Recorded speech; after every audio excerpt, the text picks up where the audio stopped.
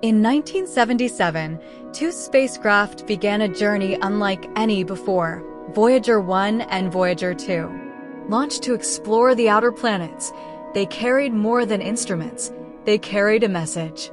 Each Voyager holds a golden record, a time capsule with sounds of Earth, music, greetings in 55 languages, images of our world. A message to anyone or anything that might one day find them. Voyager 1 gave us the iconic pale blue dot photo, showing Earth as a tiny speck in the vastness of space. Today, both Voyagers sail through interstellar space, farther than any human-made object has ever gone. Their power is fading, but their journey continues, silently crossing the stars. Long after Earth has changed, these spacecraft may still carry humanity's voice, a reminder that we reached out beyond our world to say, "We are here."